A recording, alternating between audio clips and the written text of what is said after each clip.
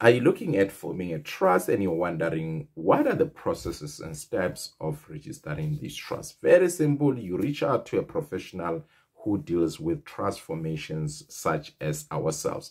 And then you say, listen, I want to form a trust. And then they'll ask you relevant question to say, is it really applicable to you? Because I'll be honest with you guys, trust is not necessarily applicable to everyone. Depends on various factors.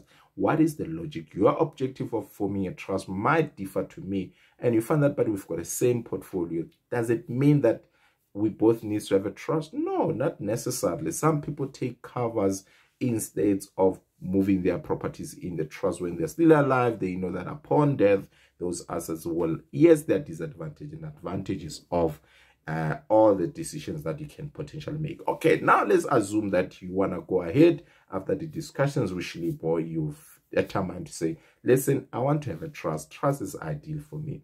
Shilibo obviously will give you a form that is going to tell us who's going to be the trustees. It's very important that within who's going to be the trustees, if the founding trustees are related to each other and are also beneficiaries, the Master of the High Court is going to require what you call an independent trustee.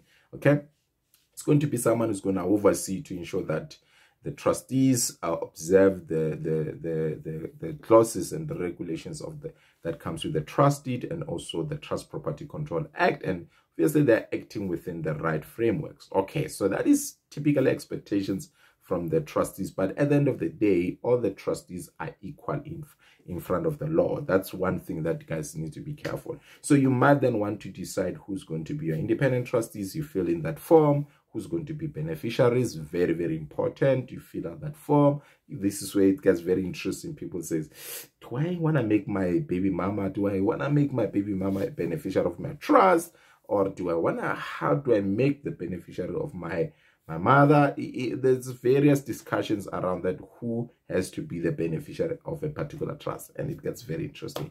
Once you form that information, you come to us, we consult further, and we draft a trust deed. We ensure that the trust deed is actually drafted. And then once it's done, through the discussions back and forth, and then we then obviously then send it to you, print it out, and then you sign it up with all the relevant parties that necessarily need to sign, which is other trustees. Then the original forms needs to be sent back to our offices original, because the master doesn't take copies at this stage. So everything must be originally signed. And then even the documents, supporting documents that will necessarily need things like IDs, will need to be originally certified and couriered to the office. So everything is still manual, unfortunately. So that's where some people get a bit frustrated. But yeah. So and then once we obviously put other supporting documents that are necessary for lodgement. Then we do the lodgement with the master. Then upon the master being happy that everything is kosher, then they send the letter of authority. The letter of authority is the one that is going to inform that the trustees appointed by the master is actually allowed now to act as trustees. Then what is the basic thing that now the trustees need to do? The founder obviously needs to ensure that transfer the initial donations, and that's very, very important. And that's one of the reasons why by law you're required now to open a bank account as trustee, so that you can then receive that particular donation from the founder. You may find that you're the founder and the trustee at the same time. There's nothing wrong with that. It's more than happy. You're more than welcome to do that. Then process is done. It's very important that you register with SARS. Very, very, very, very important. You then register with SARS.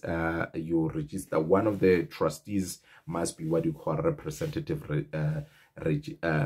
registered representative rather, with SARS. Is the point of contact, is the main person that SARS cannot hold accountable for the affairs of the trust. And it's even required, by the way, with a company. So it still needs to do that. So they're technically similar things. It's just that the trust registration with SARS is not yet automatic, because with companies, once you register with CIPC, it automatically, the company gets registered for tax, unlike trust. Trust is still manual based. Hopefully we'll get there at some point, then gets to be registered automatically, manually in this process, unfortunately. So you still do that. Once you do that, then you can trade. Then let's say now you've got a company underneath the trust. This is where you come in, you then register obviously the company, but it still needs to link the relationship between the trust and the company. This is where important of inaugural resolutions, share certificate, share registers, directors registers are necessary so that you formalize the whole structure. And that is the basic structure that I can give to first-time home property investors, even for that matter, any advanced property investor who wants to go out there and do what they need to do. You're more than welcome to reach out to me. Let's have fun. There's going to be a lot of sessions. You take advantage of those. We're gonna go big in 2024, right? Good luck.